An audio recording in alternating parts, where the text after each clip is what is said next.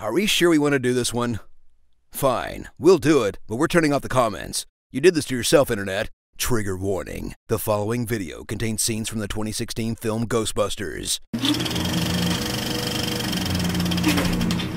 From the studio that just got hacked by North Korea, lost creative control of Spider-Man, might lose James Bond, and couldn't even keep Adam Sandler happy, comes the surefire hit to put them back on track.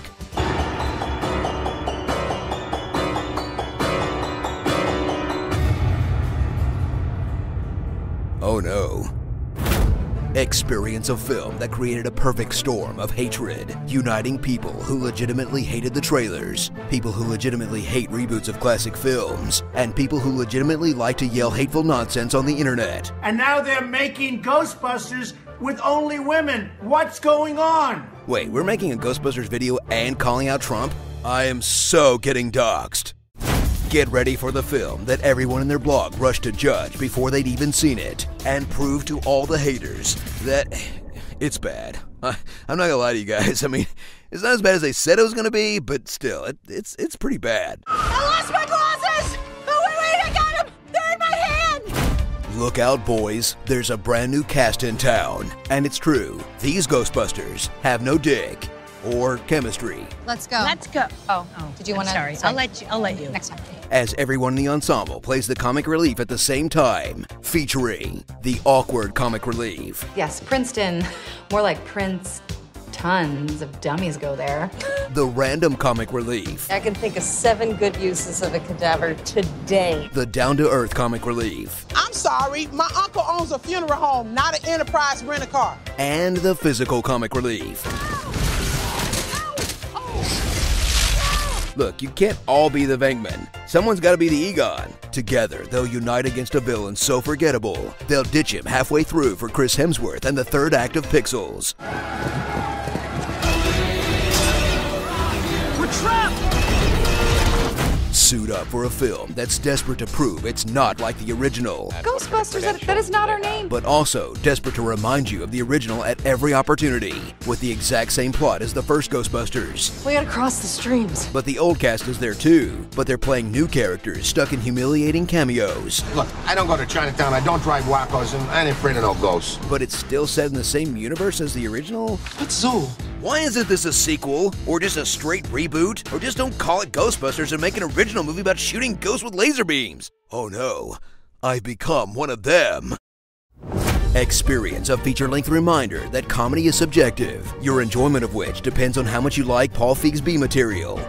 And not 1, not 2, but 3 jokes about soup. I got 1 wonton. That looks like dishwater and one shrimp. I'm just looking for a reasonable ratio of wontons to broth. Or spring for the extended cut that adds 15 minutes of new footage featuring not 1, not 2, not 3, but 4 different dance numbers. Ghosts! They're real! Really? Extended edition? You really want to push your luck on this? Man, you did not make it easy to like you, Ghostbusters. So catch this fine but forgettable comedy some people treated like the coming of the apocalypse, that after a summer full of duds like the Jason Bourne rehash, the Independence Day sequel, and a Tarzan reboot, proves once and for all that girls can make middle-of-the-road studio-mandated franchise bait just as well as the boys. Hooray! Starring Kristen Wiig, Melissa McBarfy, two-step verification you guys, Kate McCosplay, Chris Hunksworth, and I know a lot of us are divided over this film, but let's take a moment to agree on one thing that actually deserves all that hate: the Fall Out Boy cover song. If there's something weird and it don't look good, who can you call? No! Ghostbusters. Now let's never speak of this again. If something's lame and it ain't that good, what you gonna do? Don't watch it! And don't waste your time trolling the cast just because they agreed to be in a bad movie. You hate it? Well, fine then! Go support something original, why don't you? Man, how did a Ghostbusters movie become the most political thing in America during an election year? I feel like I'm taking crazy pills! You thought Rick Grimes had been through hell?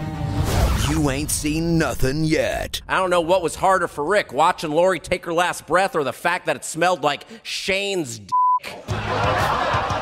Coral! Coral! Where's Coral? I'm off, Dad! Cowboy, pirate, cop, choose one. It's like you're trying to be all the village people at once. Screen Junkies presents The Roast of Rick Grimes. Watch now exclusively on Screen Junkies Plus. Rick, you failed more black people than FEMA. Be sure to subscribe for more honest trailers.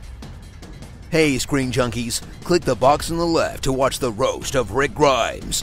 If you register with Facebook, you can enjoy that video and 4 more for free. Or make a run for the box on the right and enjoy our honest trailer for The Flash. How many yays could a Kanye con if a Kanye could Kanye?